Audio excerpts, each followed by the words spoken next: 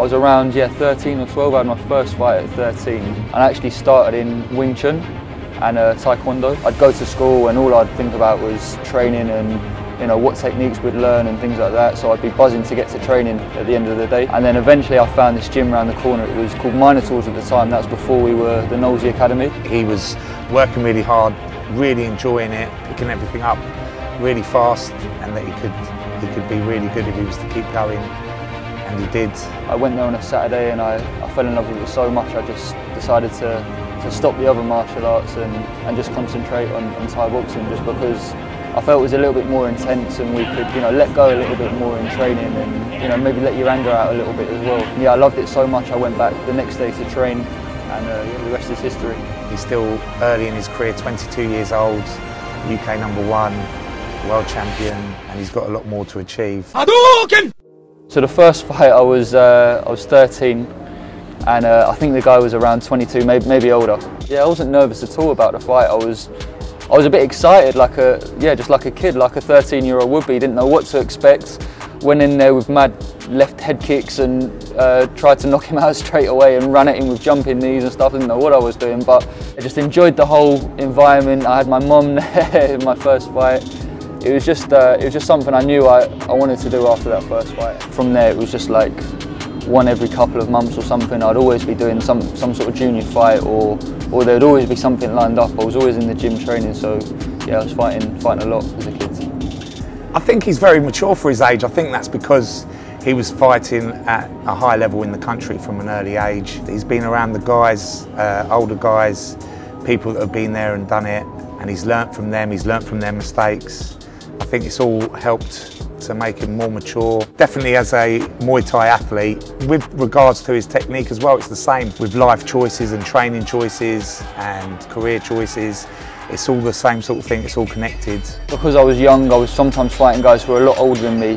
I think my technique was always there and that would get me through these fights, but they were just physically stronger, so I'd win some and I'd lose some at that age, but that was at C class and B class, and now I think at A class, where I'm a bit stronger, I'm a bit older now, I've got that man strength behind me and I've still got that technique. That's now showing I'm having if anything, an easier time in my fights now than what I did before when I was younger. There's probably a few fights where I did a lot of learning, and it was actually the losses, the ones that I lost, that really helped me. I think I was one of those people who'd go away and look at the things I did wrong. I would just want to do everything I could do to redeem myself. A lot of fighters, I think, they see it as one result. So the fight, they get hung up on one fight rather than the career. And by focusing on the career, you can see the progress. So even if you don't get the result, there's still a lot of positives there, things that worked, things that didn't work that you can correct. So by looking at the long picture, you've got a better chance of succeeding. This crowd's going wild! On paper, probably people would say that my fight with Knowles would be the best on paper, because when at the time I beat him, he was Rajdamnern #2. He was former Lumpini champion. He's been in there with people like Yusuf Fognum, so he was like really accomplished. He had a lot more experience than me. But a fight that meant the most to me was actually when I beat Conor McCormack, because there was a bit of rivalry. I actually think Conor was better than Knowles. And I rated him. I watched Conor before and I knew he was really good. And there was a lot on the line. There was the Raw World title and it's for the UK #1 spot. There's loads on the line and I had loads of people there. I sold loads of tickets. Conor's very technical. I remember Liam making Conor miss a lot, making him pay, scoring effectively. But it was every round was close. But I feel Liam won every round. When I got that win, it was so satisfying. So that one meant the most to me. But on paper, probably people would say the Knowles win was a bit bigger. It was definitely a good rivalry because it brought out the best in both of the boys. So they fought fantastically. Conor fought brilliantly, Liam fought brilliantly, and it really raised their game. Staying focused on the game plan, what we want to do, what we want to achieve. I remember he enjoyed the whole fight, which helps for you to fulfil your full potential. Both guys are settling for the decision here. McCormack thinks he's got it. I'm not so sure myself.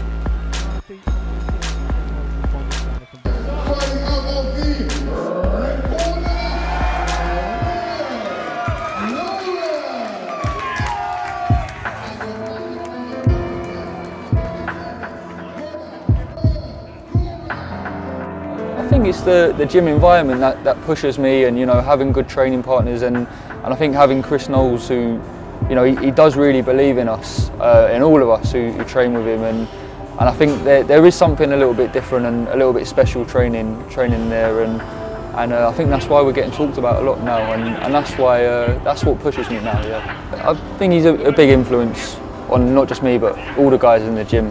Like I said, there's just something different, I think, between him and maybe other coaches. He wants us to win.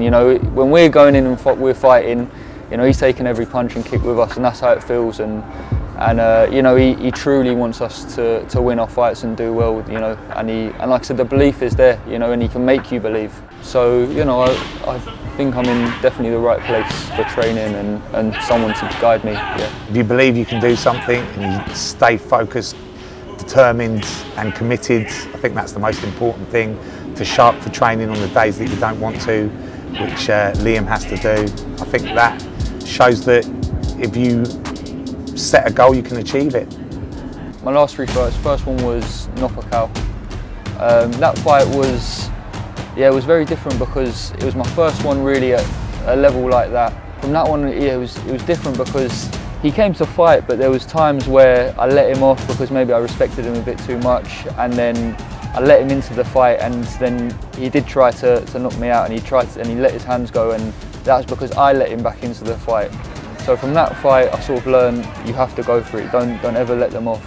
Be in the fight and be there to finish if you need to. Because I could have done it earlier, I felt, but I didn't. I let him off too much in that fight, and that was just out of respect, I think. The next fight was then Enrico Kell. With that one, it was more a case of just getting used to this new way of weighing in, this new sort of platform, because I've never done it like that before. Yeah, we had a lot of mistakes leading up to that fight on the week of the fight. The training went fine the 6 weeks before. It was just the week of the fight. Things went wrong with the diet, and there's a lot of different ways they do it compared to other shows. So I was a bit in shock with the way they did it, and it showed in that performance. Although I think I might have won the first rounds, yeah, the energy went. I think that's due to reasons outside of the ring. That's why I might have lost that one. Having data for him to look back at and realise that the growth is there, that he's improving all the time, I think that was key. Being able to deal with the challenge of, Liam mentioned it earlier, the hydration, learning how to do that effectively and still be in your best shape. That was a massive learning curve for Liam, but I think most importantly is seeing that he can do it, and in my opinion, he's still fighting within himself. What I see in the gym hasn't actually been exposed, and he hasn't showed his full potential yet, but at the same time he's growing at very good rates, and we can see the progression. The most recent one was against Bankley Noy, and yeah, I felt really good in there. I mean, we trained well. I did only a 3-week camp for that one, and one of the weeks I was actually in Vegas helping Salah. Bankley Noy. Oh, Nolan drops him with the left hand. No knockdown there. It was mentally very challenging, that fight, because I had to train myself for 1 week in Vegas. There was a lot of flying about, fly to Vegas, fly back.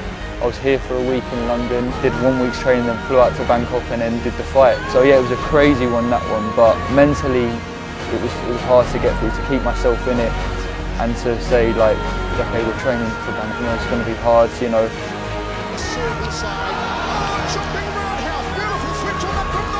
And it wasn't the usual case of just training with Chris and in the gym with the boys, because I was just flying about all the time. So yeah, mentally I grew a lot from that fight, and I was happy with my performance at the end of the fight as well. I was happy with how I performed, and it's another fight where I know I can fight at this level, and I know I do belong here. So yeah. I think the sky's the limit. I think he'll go very far. I think this is just the beginning, as you said. It's only really been 3-4 fights. And he's growing all the time and getting better. The show's fantastic, and the fact that they pick it up and they put it in a different country. So although you're in a different country, Liam was so much more comfortable in his second appearance, because it felt like he was at the same show, which he was, obviously, albeit in a different country. So he settled into everything, the hydration, the weight cuts, the training. He settled into everything so much more comfortably. And I think that's going to keep continuing, so he makes it his home and gets to show everyone what he's capable of. Yeah, it's the one is now probably the biggest platform for definitely a Thai boxer, a Muay Thai fighter. Probably if you'd asked me before what my biggest goal was, I'd probably say to be the #1 guy, to be, you know, the best fighter. But now that I'm getting more experience, now I'm sort of understanding more, I think there's no such thing as just the #1 guy. I think the belt thing is an illusion, you know. There's maybe like a top 5 or maybe even a top 10 fighters, and, you know, I just want to mix with the best guys and keep fighting at this level, you know. That's what I want. Circle side. Oh, jumping roundhouse. Beautiful switch on that from Nolan.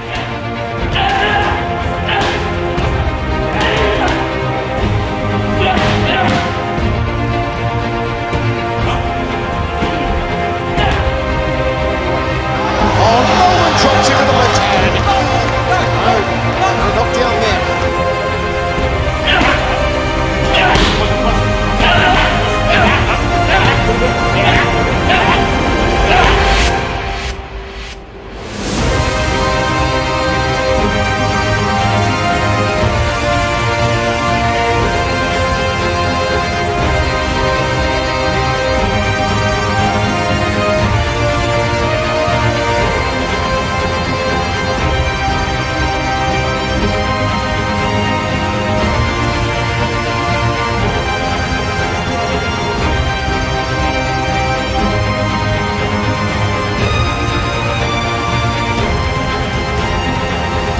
Hadouken!